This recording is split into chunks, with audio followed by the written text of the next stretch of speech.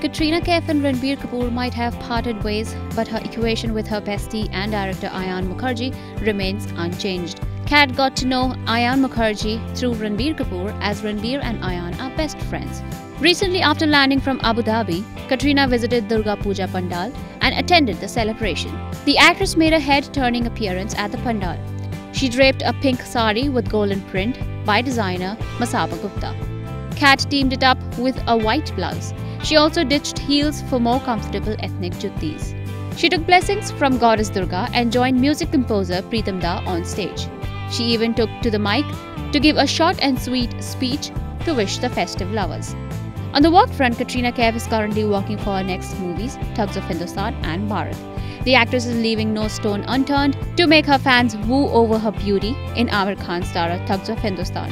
The film also stars Amitabh Bachchan and Fatima Sana Sheikh in pivotal roles. Katrina Kaif will be seen as a dancer in the film.